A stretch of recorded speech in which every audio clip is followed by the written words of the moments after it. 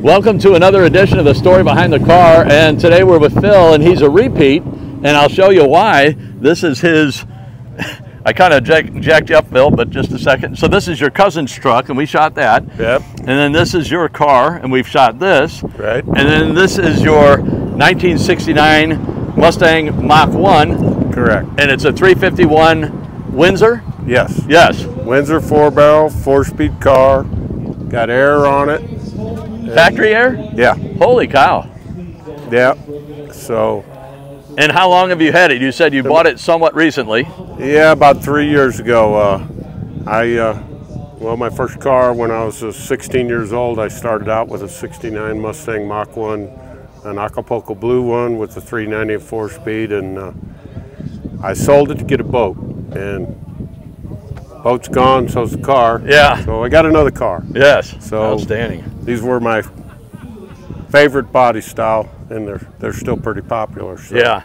Now I know a lot of time has passed, but do you recognize the difference between the 390 and the 351? Yeah. I mean a little. That there was more to that car. It was more of a performance car. When I bought that car, it was no power steering, no air conditioning. The only power it had was power brakes to stop it. Yes. And it had positive track rear end, so if you got on that one real hard, had to push button radio in there, and if it start bouncing, it'd pop all the buttons out. Holy. And you'd lose your radio settings. So it had a little more pep than this one. Yeah. But you know, this runs fine for what it is. So is this the original paint? Oh, I don't think it's all original. It's been loved a few times, over the years. But it's original color on the car. Yeah. And it's called Meadowlark Yellow. And I did. That's neat to the Mach 1. That plastic rubber insert that's made into carpets and. Oh, okay. And the other thing this car's got's a tachometer dash in it, which is an option. They didn't all have that. And I don't know if you know these. You got these rimblow steering wheels. I did not. Steering wheel like that. I knew the Barracuda had it. Blows the horn on it. Yeah, I didn't know that the Mustang had it. That's pretty wild. Just squeeze it. Feel that? Yeah. Yeah, that is cool. I didn't know that. And then we got. Now, when I got it, it didn't have this. I added that fold-down back seat, and I always thought those were cool. Yeah. And that's an option to the car, but I acquired that. I went to Chicago and got that from a guy and rebuilt it all and painted it all. And that must have been expensive and hard to find. And yeah, to come up with the trap doors and all the latch, I got all the pieces. Yeah. And yeah. And is it fold up and then there's a seat? Yeah. Yeah. Oh, okay. And it just goes like that, and then you got the back seat. Yeah. And it latches like that. Cool. So you gotta, and that back door will flip open into the trunk. Yeah. So, you can stick a 2x4 in there, I guess, if you want to.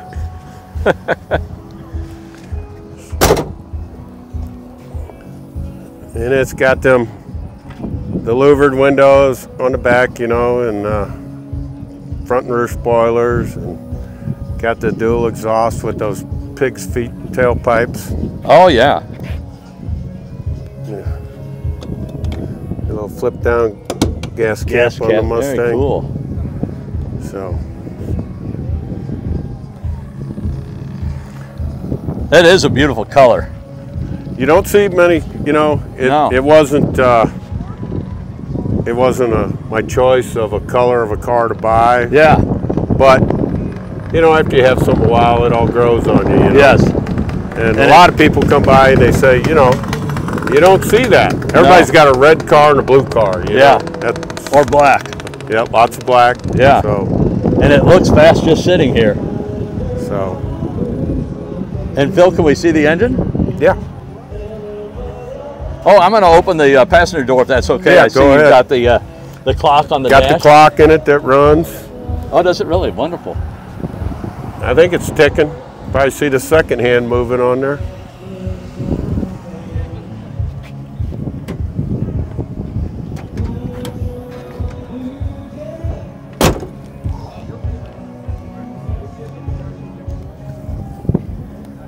Now, have you done any work in the engine bay?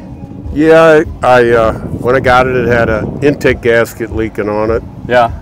Like I said, I don't know if I said that. I went down to found this car on Facebook Marketplace, and I went to Paris, Tennessee to pick it up. Okay.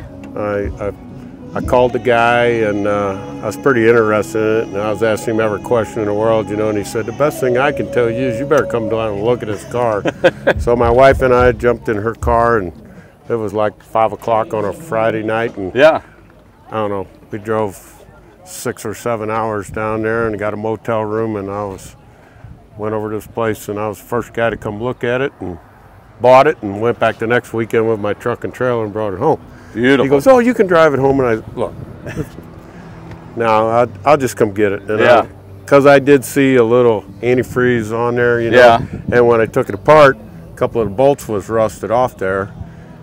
You know, all the bolts weren't there. Yeah. They were sitting in there, but they weren't doing nothing. Yeah. So that's why it was leaking. So I fixed that, and that's really about it. I ain't done a whole lot of work to this car. It was, you know, pretty decent when I got it. So, but you just keep tinkering with them, you know, yeah. and upgrading a little bit here and there.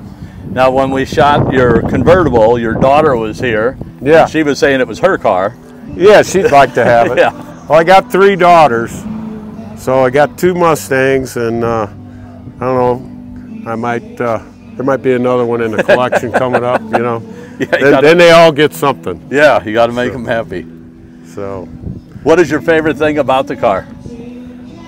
Oh, you know, it's just fun to drive. I like the shifting. I don't want to drive this. You don't want to drive this into traffic, no. But you know, when you drive up the road, all you got to do is let the clutch out a little bit and step on second gear, and it gets the tires to squeal. And yeah, my little grandsons, they really like that. You know? Yeah. But they're both got their, you know, their characteristic. The convertible is really fun to drive, and so is this one. Because yes. And is it a 4-speed? 4-speed. 4-speed. Yeah. That's all the original drive line in it. Yeah, and you mentioned it was factory air. Yep. I didn't look at the vents though. I want to go back and look at the vents. Yeah, we'll get in the door here on this side. These are kind of the center dash in these things. The vents like that. That's how you close them. You know. Yes. And they just, that's all they do, and just it's okay. And you got one on each side over here. Yeah. Yeah, and the second hand is working. Working on the clock. I thought it worked. Yeah.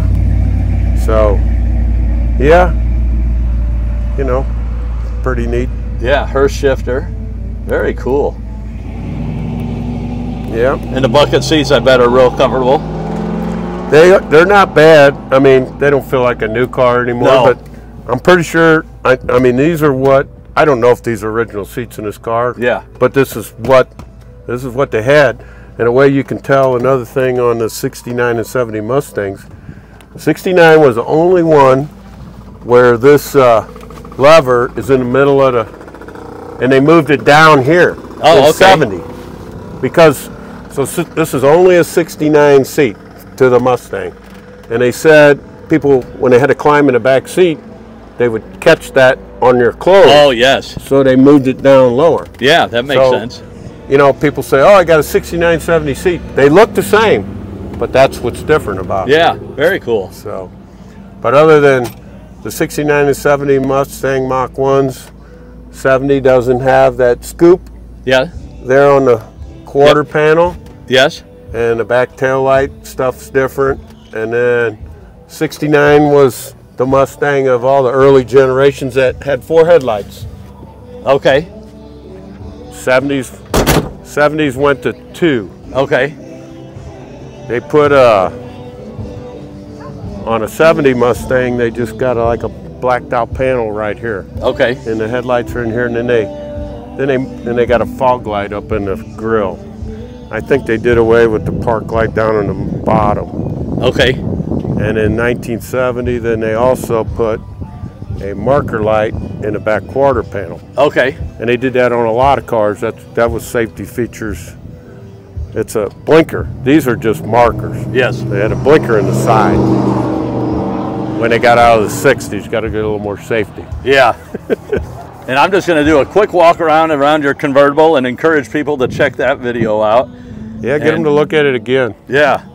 And Phil and I shot this early, I guess that was in the spring of this year, I believe. Probably a couple months ago by now. Yeah. So yeah, check this out as well. And it's got a great story and another labor of love. That's interesting about the rimblow horn. The steering wheel, I did not know that. I shot a 70 Barracuda and it had a rimblow horn, and I never knew there was such an animal as a rimblow horn. On the Ford products, I mean, they put it in the Lincolns and the LTDs, and yeah, and then that Mach 1 was the top Mustang, you know. Yes. So that's why they had them in that. Well, Phil, thank you so very much. It was always a pleasure, and we'll see you at some more, I'm sure. Yes, sir. Well, thank you again. You do a good job doing them. It's neat to, and I've been looking at your stuff. I go back and I didn't know you existed until I ran into you up there, you know. So yeah, it's neat to hear a guy's story and get to see their cars. Yeah. And all that. So. Well, thank you again. Okay.